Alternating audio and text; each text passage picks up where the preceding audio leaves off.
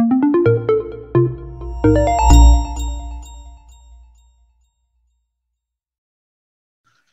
was thinking of this word which Santosh read from the church in Laodicea. Please turn to Revelation chapter 3.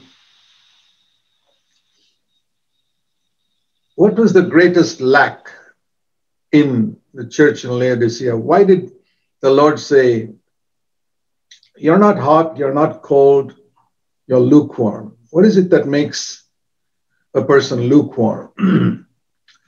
See, they were not worldly people saying, we never go to the church meetings, we have no interest in God. Atheists and people who are nominal Christians, they are cold. Okay, we understand that. And hot are those who are fervent for the Lord, baptized in the Holy Spirit and fire, a fire that never dies. Who are the lukewarm? Which category do you and I include myself. I never preach a word to another which I don't judge myself in. So which category do I come in? This is the test. The main thing which the Lord says to them, see, we can imagine that, when the Lord told the rich young ruler, give up all your money, there are people in the world who've given up their money. I know a lot of Hindus in India who they call them sannyasis, who've given up everything, go and live in the forest. They don't become spiritual. There are some in the Catholic Church who become monks and nuns who give up everything. Some of them are not even born again. So if I could go into heaven just by emptying my bank account, boy, that's an easy way to go there. Really. But what was it that made that rich young ruler miss out on the kingdom? Or what is it? The most serious thing here in the church in Laodicea is, see, Revelation 3, he said to them, you say you're rich and you're wealthy. What is the mark of a man who is wealthy? Here's this expression. You say you have need of nothing. That's an expression I would encourage you to remember all your life. A lukewarm brother or sister is one who has no sense of spiritual need in his life. I've already come so far. I'm pretty good compared to the others. I have need of nothing. I'm in a good church. RLCF is not like these other churches. We can be boasting about these things. I have need of nothing. I've got good brothers. I've got a good family. My children are growing up well. I have need of nothing. I know the word. I'm not committing adultery. I'm not stealing. I'm paying all my taxes. I have need of nothing. Yeah, it's very sad when a person comes to that state. He's not cold. No, he's not cold. He attends all the meetings, even the Zoom meetings online, and he never misses a meeting. But there's no sense of need in his life. And so he does not grow spiritually. I've seen in my own life that it's a very dangerous thing if I come to the place where I say I have need of nothing. I was born again 61 years ago. Nearly 62 in a few months. But even today, I tell you, I say, Lord, there's so many areas I see I'm not yet like Christ inside.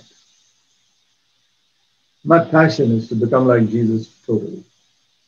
Particularly in the areas that nobody can see, where even my wife can't see. My inner attitudes, thoughts, motives, and everything to be totally 100% like Christ.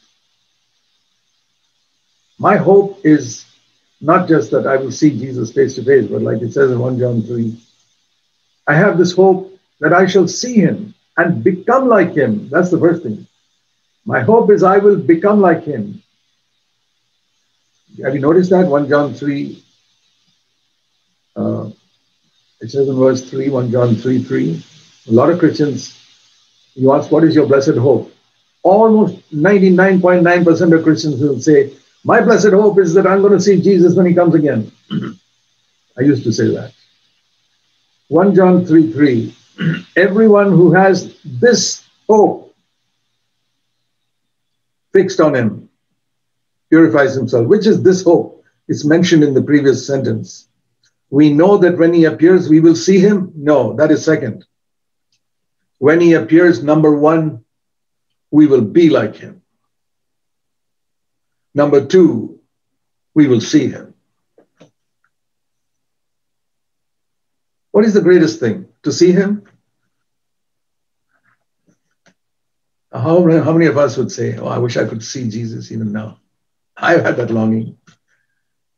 But I've seen from this verse, that's not the greatest thing. When Christ comes again, to me, the greatest thing will not be that I will see him. Numerous people saw him on earth when he walked.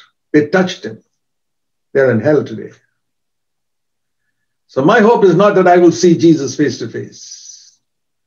My hope is like it says here, when he appears, I will become exactly like him in my inside. That means you could search the inside of me in heaven, and every part of me will be like Jesus Christ.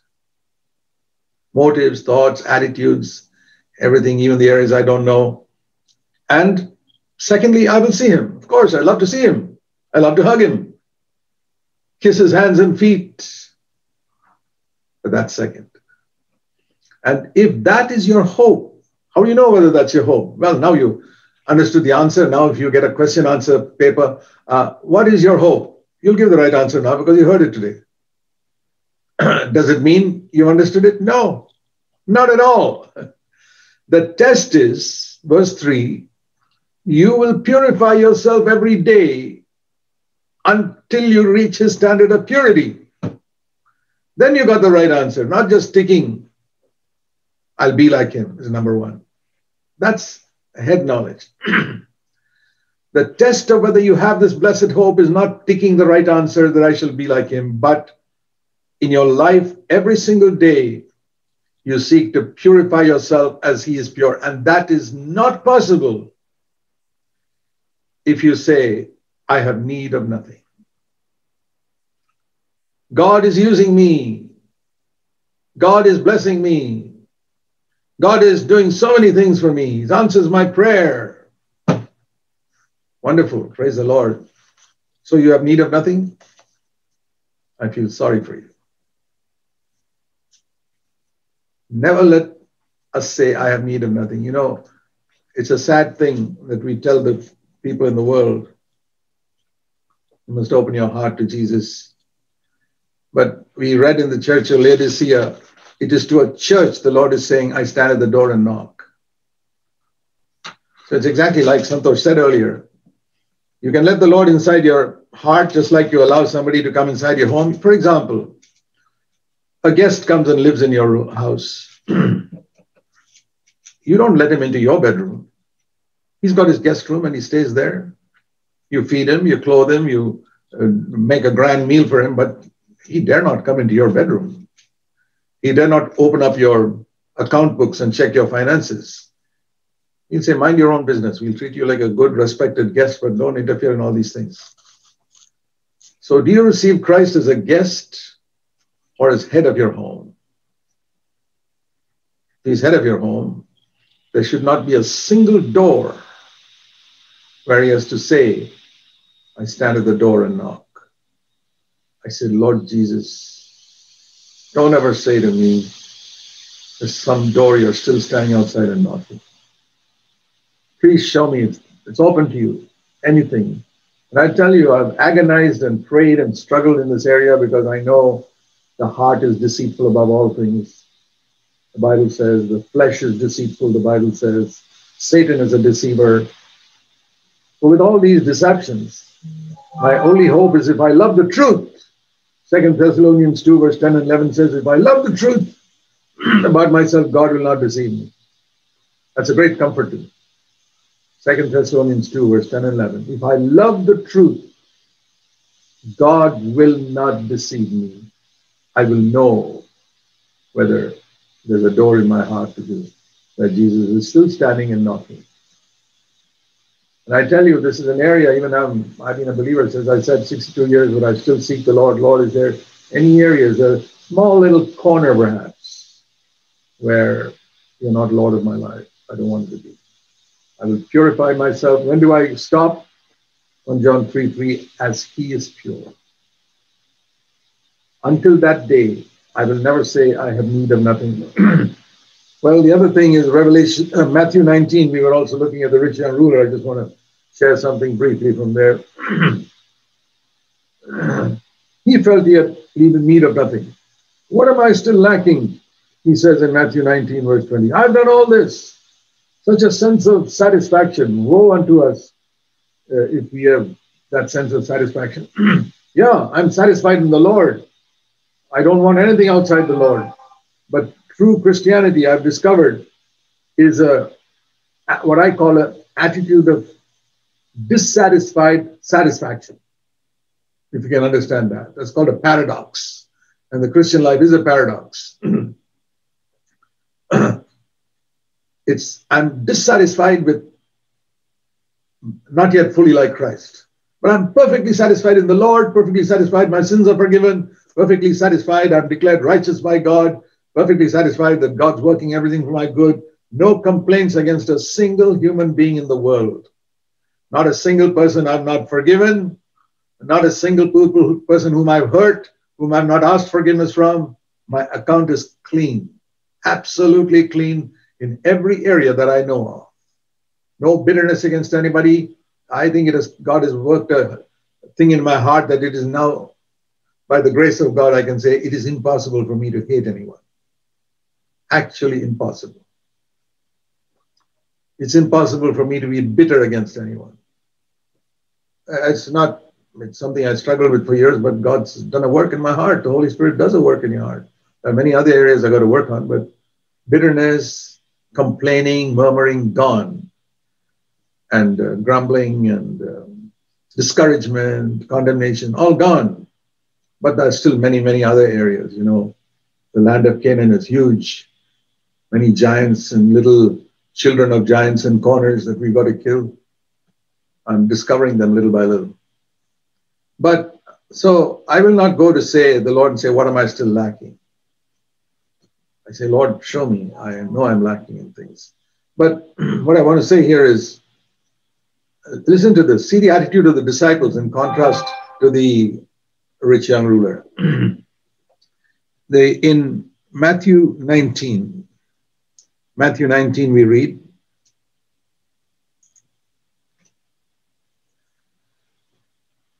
when the young, he said, you've got to give everything to the poor, and that's not what I'm thinking of right now. Then Jesus said to his disciples, this guy had gone. And I have a feeling the disciples said, well, thank God, we are not leaving. We are standing with Jesus. He said, it is hard for a rich man, Matthew 19:23. It's hard, in one place he said, impossible for a rich man to enter the kingdom of heaven. Those disciples maybe they had some amount of money as fishermen, but you know how fishermen are not. I've seen fishermen on the coasts of India. There are some really pretty poor people. They have enough to earn their living. And they had given up even that to follow Jesus. Would you call those disciples at that time rich or poor? Financially. They were definitely poor. They were already not such wealthy people. They were poor fishermen and earning their living, and now they've given up even that. So when he said it's hard for a rich man to enter the kingdom of heaven, they could have said, oh, thank God we're not rich. But that's not what they said. That's what some of you may say. That's what some of us may say. Oh, thank God I'm not rich.